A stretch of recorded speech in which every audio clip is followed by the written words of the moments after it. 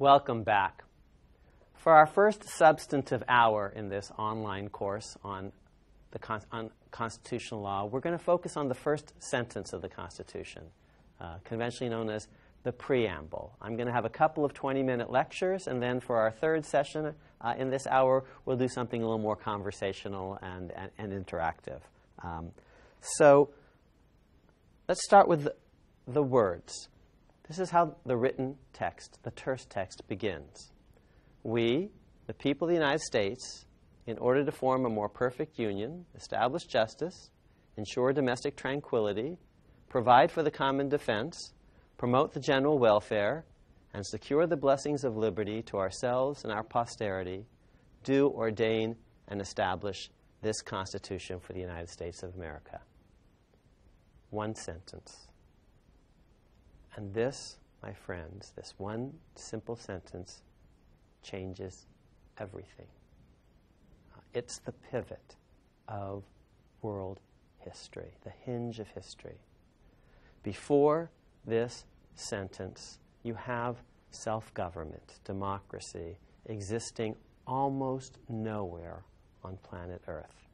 In 1786, let's say the year before these words were first printed up, you have who governs themselves across the planet? Well, to an extent, the British.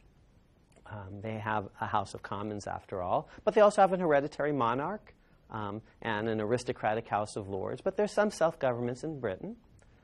You have a few sheep herders and goat herders in Switzerland who largely manage to govern themselves, and that's partly because all the neighbors basically, leave them alone because it's hard to charge up a hill, and once you get to the top, there's nothing there. There's just, as I said, a few sheep and goats. But the Swiss are self-governing to some extent, and the British, and that's about it across the globe, outside of the United States. The rest of the world is ruled basically by thugs, by tyrants, kings, emperors, czars, sultans, Mughal lords, tribal chieftains. And so it had always been. For millennia of recorded history, self-government really had not been the dominant mode of society. You had, in ancient Greece, a few tiny city-states that, like Athens, that for a moment, for a brief period of time, had managed to govern themselves, champion the idea of democracy, pre-imperial Rome. But these city-states typically had not been able to defend themselves militarily. The democracies, these republics, had blinked out after a time. And even when they existed only over a pretty small geographic area. People often meeting face-to-face, who lived in a city, in a polis, together. So they worshipped the same god or gods. They spoke the same language. They had a common climate and culture. So very little democracy in 1786 and in the history of the world up to 1786. Now think about today's world, the world of 2013, 2014. Democracy, self-government, this idea reigns over roughly half the planet by population and geography. You have India, 1 billion people, largely self-governing. They've got a constitution, and they've got elections and free speech and religious pluralism. You've got Eastern Europe. You've got Western Europe.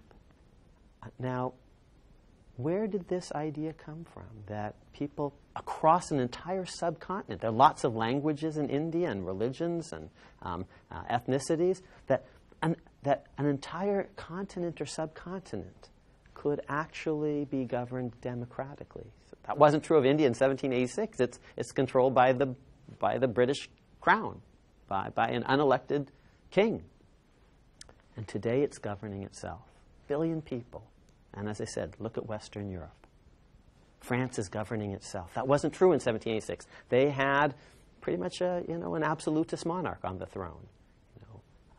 Look at Germany. Look at Italy. They were not, Poland, self-governing in 1786. And they are self-governing today. What happened? My claim is what happened is the United States Constitution happened. A constitution that was born in an extraordinary democratic process up and down a continent. In 1787 and 88, we, the people of the United States, did ordain and establish a constitution. We did it democratically and continentally. As I said, people up and down a vast continent getting to vote on the basic ground rules of their society. They got to decide whether they were going to adopt this constitution or not. Ordinary farmers would got the chance to read this short document, short so that an ordinary farmer could read it in 1787-88. Think about it, talk with his neighbors, and decide whether he was for it or against it. That's the dramatic story of the preamble of the United States. We, the people of the United States, ordaining and establishing a constitution for our posterity. Never before in world history had so many people gotten to vote and talk about how they and their posterity would be governed. And the world would never be the same. It's the hinge of human history, at least secular history. If you happen to be a Christian, you think that the world is divided between BC and AD, that that's the hinge. From a secular point of view, we can also talk about BC and AD, before the Constitution and after the document. This document, the United States Constitution, gives us our modern world, a democratic world, a pluralistic world, a world in which the idea of self-government is now on the ascendancy. We won, the American idea of self-government won the last century, the 20th century, and I like our odds in the 21st century. But that wasn't foreordained. In 1786, as I said, there's not very much democracy in the planet, and there hadn't been in recorded history. Today, there's a lot, and it's because of the United States Constitution, I believe, and it's because, in particular, of the story told in the first sentence of the Constitution. That's why we're going to actually spend a whole hour on a single sentence, the preamble, that first sentence that announces this epic constitutional project. We, the people. That's the story for today's session. I've encouraged you to think about images, the pictures that are associated with each of these lectures. Each of these pictures is taken from the book America's Constitution, a Biography. Each chapter begins with a picture. You have the picture on your screen of you have the image associated with the preamble. Let's look at this together and think what the themes here are, how this picture tells a story worth 1,000 words. This picture is taken from a newspaper, the Pennsylvania Packet and Daily Advertiser. It's taken from September 19th, 1787. That is 2 days after the Philadelphia Convention has ended. I begin my story. I want us to begin our journey through the Constitution after the Philadelphia Convention has ended, in a way. Why then? Why do we start our story then on September 19th, rather than that long, hot summer in Philadelphia you've heard so much about, from May through September, with these delegates led by George Washington, who presided. Ben Franklin was there. James Madison was there. Alexander Hamilton was there for some of it, for some of the most important parts of it. You've heard about that long, hot summer in Philadelphia, and that's not quite where we're starting our story. We're starting our story on September 19th. Why? Because that's when the Constitution went public, when this proposal that was hashed out behind closed doors in Philadelphia by a small group of people, mainly lawyers. But what happened in Philadelphia over that summer was just a plan, a proposal that was put together, but it wasn't yet republic. It wasn't yet the law. What made it the law was we, the people of the United States, over the next year, agreeing to ordain and establish it, to vote for it, to make it binding law. And that process, that year, a year that changes everything in world history, begins on September 19th, 1787, when for the first time the document goes public. It's published by a publisher, a newspaper publisher, many across the continent. And the word publish, to make public, is the same root word as people, same root word as republican government. It's an idea of people power, making something public, making it available to the people. And the publishers don't have to, they get to decide what they publish. We have a free press, and they think this is big news. And they publish the whole plan, the proposal, and what do? They highlight. So the Pennsylvania packet is actually published in Philadelphia, and they print this proposal because it's short enough to be printed in a newspaper, short enough for ordinary people to be able to read it from start to finish. And the publishers understand that preamble is important. See how they put it in bigger type? They see the headline. Publishers are good at it. They understand what the headline is. And the headline is, we the people. We're going to get to decide whether we ordain and establish this Constitution for the United States or not. This is way more democratic than anything that's previously happened in world history. That's the main theme of today's talk, of this lecture. We, the people, indeed. Yes, indeed, they are actually doing something. We, the people of the United States, ... do ordain and establish this Constitution. Well, what did they actually do? Here's what they did. They talked and they voted over the next year, beginning in September, mid-September 1787. 13 individual states had special elections, state by state, creating these special conventions of the people, these special assemblies of the people. And each assembly had one task only, these conventions, to discuss the Constitution and at the end decide whether they were going to vote for it or not. And it wasn't going to go into effect unless 9 of the 13 states said, yes, we do. Now, and that's the dramatic story of the preamble, the people actually ordaining a Constitution. That's news. Why is that news? Because that hadn't happened before in world history. Even the few democracies, republics, self-governing societies that had existed before the American Revolution, let's say, even though ancient Athens had a democratic constitution, and indeed a written one, the Cleisthenic Constitution, that constitution hadn't been adopted in this dramatically democratic way. It hadn't been put to a broad popular vote. Until the American Revolution, whatever self-governing societies existed either didn't have written constitutions at all, they just had some traditions and customs that sort of evolved, or if they did have a written document, it hadn't been put before the people for them, ordinary farmers, for them to vote on it. In Athens, for example, the lawgiver, Solon, hands down the law to the people. It's not voted for as a piece of paper by the Athenians. So never in the ancient world was there a fully democratic constitution-making process. And the American Revolution in 1776, the Declaration of Independence, wasn't put to a popular vote. And none of the state constitutions in 1776, as the former British colonies became independent states, none of those was put to a popular vote in 1776. The British Constitution had never been so-called. It's not a written document. It's not one.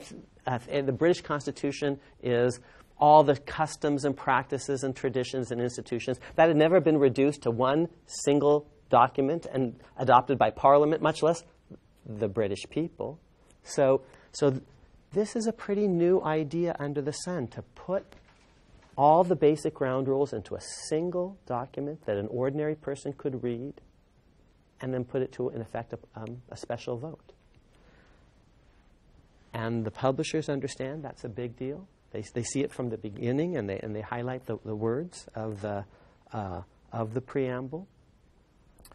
Now, in 1780, the Massachusetts Constitution had been put to a popular vote, and in 1784, New Hampshire had done the same. But now what's being done is this is being done on a continental scale. So these little dress rehearsals in Massachusetts and New Hampshire are now being imitated on a continental scale. And here's a big point.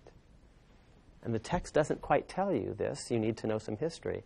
In 8 of the 13 states that eventually ratified the Constitution, that ordained and established it, in 8 of the 13, ordinary property qualifications were lowered or eliminated. So people who ordinarily couldn't vote for state legislature were allowed to vote for convention delegates, or people who weren't ordinarily allowed to serve in state legislatures were allowed to serve as convention delegates. So a much broader participation base than ever before. It's explosive. It creates, really, as I say, the modern world. Think about it. Up and down the continent, people getting to vote. And not just vote, but talk. They deliberated for a year. This is in the press. Some people are for the thing, some people are against it, and no one is shut down. You can criticize George Washington if you like. You can support George Washington if you like. A massive outpouring of freedom of speech, an embodiment of freedom of speech. That hadn't happened in 1776, really. In 1776, the British monarch had sent already 30,000 troops over to America. They were about to land. And you were either for the revolution or you weren't, for independence or you weren't. And if you weren't, basically you were told to shut up or leave. Because this wasn't a philosophy seminar. This was war. And you either had to sort of be for independence or fade away. No one who opposed independence in 1776 goes on to be an important political figure in independent America. You're sort of voted off the island. But in 1787-88, in this year that changed everything, this preamble year, there were people who opposed the Constitution vigorously. And they weren't voted off the island. Some of them would later become presidents of the United States. James Monroe. Vice presidents, George Clinton, Elbridge Gerry, justices on the Supreme Court, Samuel Chase. So it's an extraordinary deed, this we, the people of the United States, do ordain and establish this Constitution for the United States of America. The fix wasn't in. In some states, the Constitution was actually voted down. North Carolina votes it down initially in this year. Rhode Island votes it down. When George Washington takes office as the first president of the United States, only 11 states have said, yes, we do. And the other states would join later after a Bill of Rights. Where do we get the idea of a Bill of Rights, for example, after a Bill of Rights had been proposed? We get it from these 13 ratifying conventions. Because when you bring people together and you allow them to talk, you're, in effect, crowdsourcing the Philadelphia draft that had emerged. And in effect, the people, state by state by state, looked at this piece of paper and said, dudes, where are the rights? You forgot the rights. The Bill of Rights comes from this preamble process. We, the people, up and down the continent, deciding whether we're for it or against it. And yes, we're for it, but we can improve it. It needs to get better. We need to add a Bill of Rights. And the Bill of Rights, in effect, it's almost like a wiki or something. A version 2.0 of the Constitution is crowdsourced in the ratification process. And the Bill of Rights that emerges is a Bill of Rights that will feature the words, the people, in no fewer than 5 of the 10 amendments. You'll see that phrase, the people, in the First Amendment, the right of the people to petition and assemble. And in the Second Amendment, the right of the people to keep and bear arms. And in the Fourth Amendment, and the Ninth Amendment, the Tenth Amendment. Why is it saying the people, the people, the people, the people, the people in the Bill of Rights? Because it's coming from the people. It's coming from this preamble process, a process that was radically inclusive and democratic for its age. Now, yes, there were some exclusions, and I'm going to talk about those in the next lecture. Try to put them in some context. There were some property qualifications in some places. Of course, women didn't vote. We're going to have to talk about slavery a lot in this course, and I promise you we will. But for now, I just want to end with a couple of observations just about how, in its context, if you judge this deed in 1787-88 by the standards of 1786 and 1785 and the world that had preceded it, it's the most democratic deed in the history of planet Earth by far. I want to end this lecture by reading to you what the man who actually drafted these words, "We the People," at Philadelphia had to say. His name is James Wilson. He was an immigrant kid from Scotland, a scholarship kid, comes to America, becomes America's greatest lawyer. He will be asked by George Washington to be a justice on the Supreme Court, the first Supreme Court. He will found the University of Pennsylvania Law School. And he drafts these words in Philadelphia, "We the People." And when the thing is finally ratified, a year later, he's speaking on July 4th, 1788, after at least 9 states have said, yes, we do. Here's what he says to 10,000 people gathered to celebrate in Philadelphia. "The spectacle which we are assembled to celebrate is the most dignified one that's yet appeared on our globe, namely, a people free and enlightened, establishing and ratifying a system of government, which they've previously considered, examined, and approved. You've heard of Sparta, of Athens, of Rome. You've heard of their admired constitutions and their high-priced freedom. But did they ever furnish the world an exhibition similar to that which we now contemplate? Were their constitution framed by those who were appointed for that purpose by the people? After they were framed, were they submitted to the consideration of the people? Had the people an opportunity of expressing their sentiments concerning them? Were they to stand or fall by the people's approving or rejecting vote?" The people, the people, the people. You see here an early version of the Gettysburg Address. We've created a government of the people, for the people, from the people. The people are getting a chance to ordain and establish this Constitution, and the world will never be the same.